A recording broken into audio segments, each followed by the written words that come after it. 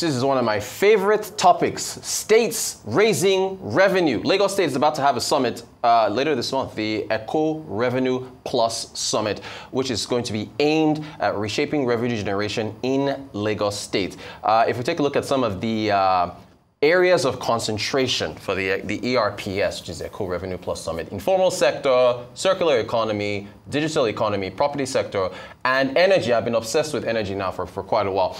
Let's look at the top five.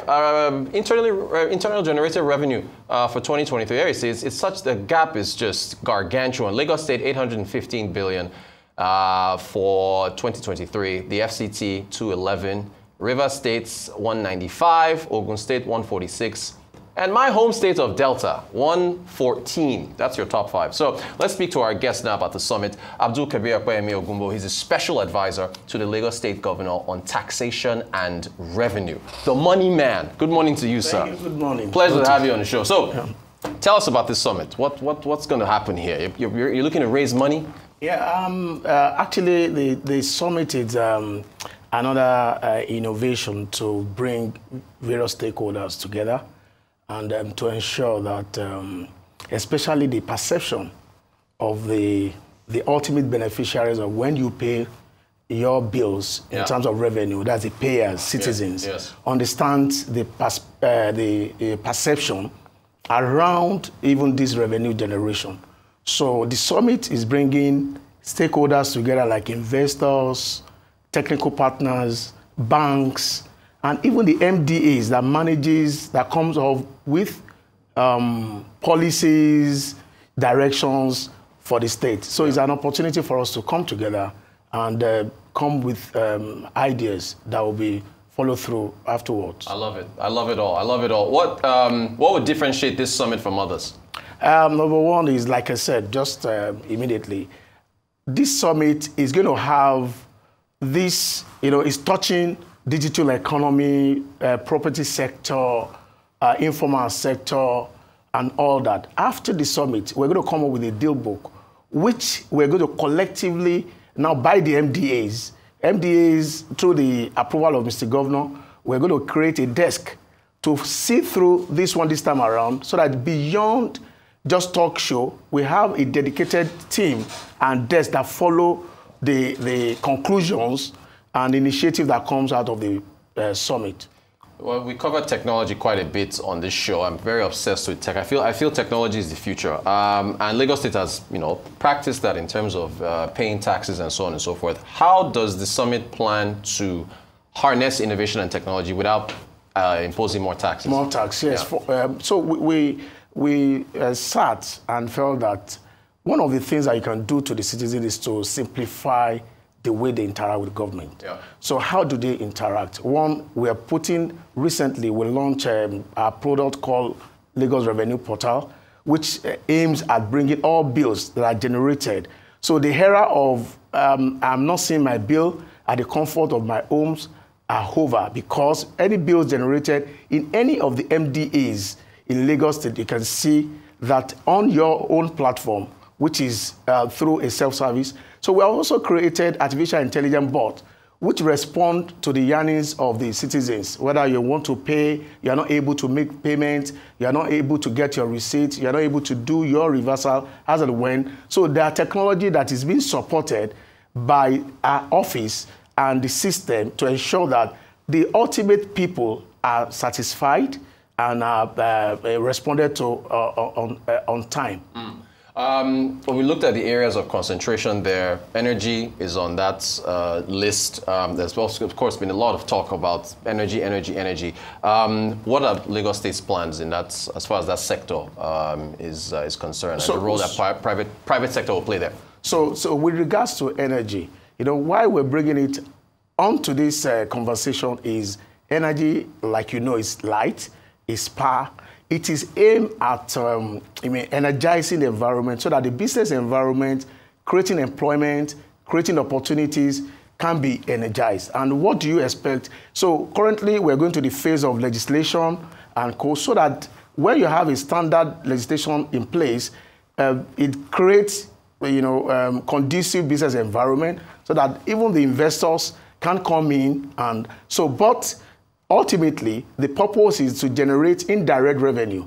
What that means is that you're not using that energy to, generate more revenue, rather, but creating an environment that will now invariably create indirect revenue, because by the time you create jobs, SMEs will grow, various companies will expand in their capacity and the likes. So that is the aim of bringing energy into this conversation. Property taxes, Land Use Act, and the like. Real estate is another, jewel in Lagos Crown. A very, very attractive areas here to live in. How is this summit going to explore the real estate sector? And again, just like I said in my prior question on not having to impose more taxes, expanding it and bringing more investment there. Okay, basically, if you identify, Lagos State sits on a very small land mass in the country. And what that means is that one of our oil or reliable revenue should have been a property, which is our landed property and co. So we have a system in place where, we can't talk enough. We have what we have called urban development, EGIS, yes, that we have established to actually do digital enumeration of properties. So we are going to be looking at the property value chain from the cost of, acquiring the property, time that it takes to get the requisite document, and to where you can also use that property either for mortgage and other things. So what that means is that property value chain is going to be managed, and we're going to be talking a lot about that. We're also going to be looking at area like a regeneration of areas. Maybe you have areas that you want to regenerate in a manner that you have a PPP understanding, that you can grow it, and it can, imagine that we have about 500,000 housing units being developed. Right. So you can feel what that will mean to the economy of Lagos and the surroundings. So a lot will be happening on that day within the property realtors and all that will be coming to give their own advice on what needs to be done, especially where the policymakers are seated, and they'll be telling us their frustration. But the essence of this office is to ensure that you are able to bridge the gap of the public and the government, so that we can really meet the obligations in which Mr. Governor is voted to have. Look, there's a lot. Look, you could have a summit just by itself on real estate alone, or even on any of the other items that you're going to be looking at. The circular economy, that's another one that's been gaining traction. Tell us how Lagos State also wants to make, its plans there in terms of boosting that sector as well. So circular economy is what is gaining traction in the world today.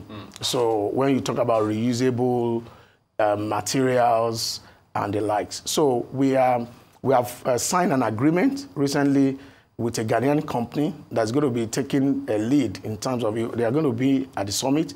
So we want to see how even informal sector, the management of waste to wealth, carbon credits and all that will be an advantage for companies who want to, get credits, green smart city and all that. Is all interwoven. So it's an opportunity for us to discuss it and open up areas for those that have not been tapped into, maybe due to one policy or the other. So it's an opportunity and a venue for us to really discuss it, and so that we can really make our state a green state, and a state that is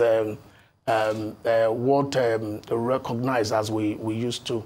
Now, as far as what you envision long term for this summit and the impact it's going to have on Lagos State's economy, what do you see?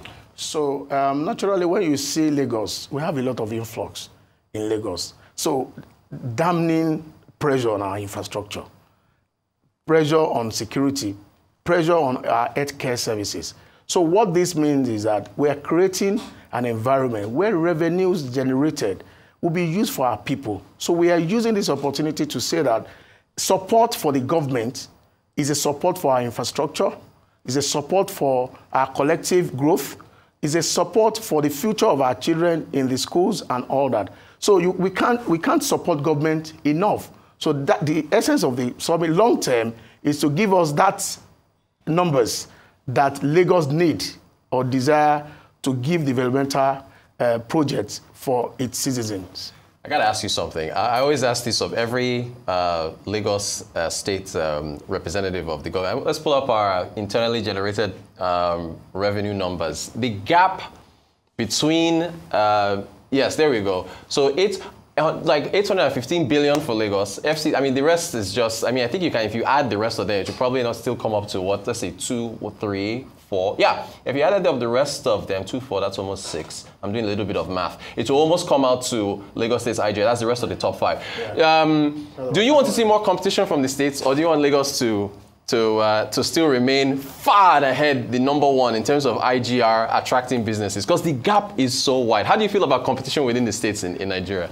To be honest, we don't really even see any competition, to be honest. Yes, we don't. They are so small. Not really categorically. But what we see, what I see going forward is that Lagos is not sleeping. Right. You know, whilst we are, talking about another big thing, so we want to, we are not complacent. That's why we have a dedicated office for essay to the governor on taxation and revenue, together with Commissioner for Finance, and it's more or less like adding additional attacks to the game. Yeah. So you see LRS, you see Accountant General, you see budget, you see environment, all of us working together to ensure that we are not sleeping, because we know the kind of the daunting responsibility before us. So it is one of these conversations. Then secondly, when you look at what we have put in place, that we are continuously evolving on. So we are now talking about artificial intelligence. We are now talking about revenue. So we have dedicated revenue system for all the MDAs. So we still have a global coordinator who looks at this so that we can be transparent, we can be more efficient, we can serve our people more. So it's very difficult for competition. So we are even making competition irrelevant. Because in this case, and in line with what the federal government is also doing, when you look at the Presidential Committee on, Mr. Governor has considered a committee that is already working in advance with that committee. So the committee's report and all that, at the end of the day, will come in to meet what we have planned, and that we are to put it together and deliver on. So basically, to answer on a lighter mood, there is no competition whatsoever. I did see the informal economy is on the list there, and I know that there's always been talk about trying to formalize the informal economy and so on and so forth. Well, what's your view on how that progresses over time? Basically, Lagos has done a lot around informal sector by capturing, by giving biometric identification, by linking them to NIN and co. But it may not be enough.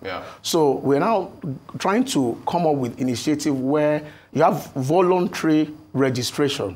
So when you give service, let's say legal services, accounting services, healthcare and all that, and you're able to differentiate them and value to what they have. So this naturally gives them opportunity to come on board.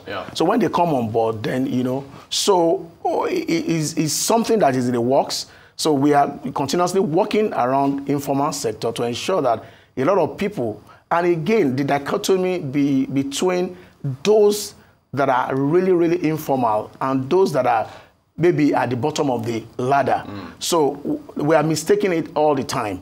We take those at the bottom of the ladder to be the only informal business. So we have big players that have hidden somehow under the informal sector that are not really, really fulfilling their obligation. So with this innovation initiatives that we're bringing aboard, efficiency, and other, we're going to encourage them to come on board and pay their, because it's moral, it's civil, I mean, it's social responsibility for them to you cannot be in the system and not willing to support that system. So that's what we're doing. So we have a high on informal sector to ensure that without necessarily stressing those people at the bottom of the pyramid, but rather those in the informal business that need to come into the formal world so that they can be captured. How do you, a final question for you, 2025, we're asking everybody, what's your outlook for Lagos economy in the new year as we approach 2025? How do you see things? Basically, because you start from, currently we have about 43 trillion, And you see a lot of efforts in our tourism, commerce, requesting for FDIs and all that.